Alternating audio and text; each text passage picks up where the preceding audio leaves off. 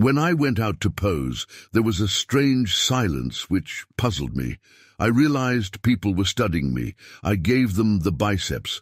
Someone gasped. I could feel the crowd on the edges of their seats. It hit me then that this was America. I rose up and expanded every muscle fiber in my body. The crowd sensed it and cheered. I heard Americans shouting, "Arnold!" I felt fantastic. It wasn't until the pose-off that I realized how close a contest it was. There were guys here I'd never seen before. Zane, in the medium class, had unbelievable cuts and an elegant posing routine. He posed gracefully, like a matador, like a dancer. His body seemed to have been tooled down with the chisels and gouges a sculptor would use on mahogany. The announcer called my name for second place. I was stunned.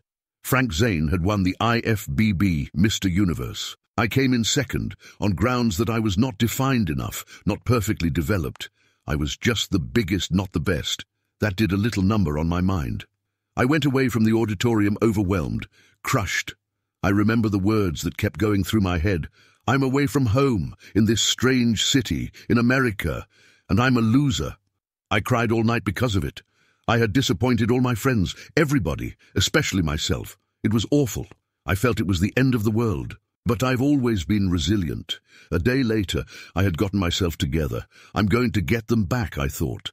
I'm going to show them who is really the best. I would train in America. I would use their food and their knowledge and work it against them. I would make it in America too.